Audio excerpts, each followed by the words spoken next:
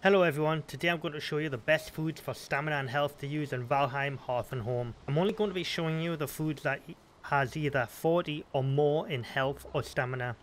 But there's many other foods you can eat but will just give you less stamina or health. If you found this video helpful, leave a like on the video, subscribe to the channel so you never miss another video.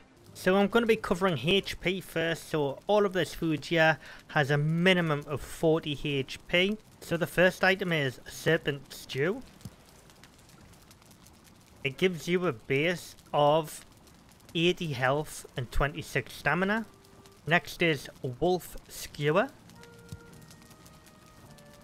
This has a base of 65 health and 21 stamina.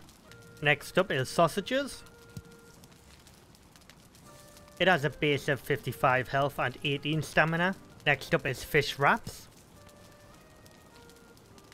Base health of 70 and 23 stamina. Next is Lox Meat Pie. It has a base of 75 health and 25 stamina. This is one of the better ones. Next is the Deer Stew. 40 health and 13 stamina. Next up is the Black Soup. It has a base health of 50 and 17 stamina. And the last one for the HP is Minced Meat Sauce. A base health of 45 and 15 stamina.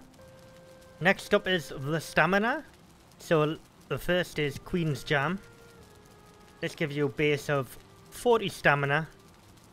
Next up is the Muck Shake. It gives you a base of 15 stamina and 16 health. Next up is the Carrot Soup. It gives you a base stamina of 45 and health 15. One of my favourites, the Blood Pudding. A base stamina of 70 and health 23. Next is the Turnip Stew. It gives you stamina of 55 and health 18. Next up is the Onion Soup, with the base stamina of 60 and health 20. And lastly, and my new favourite, is the Eyes Cream. Nice little pun there.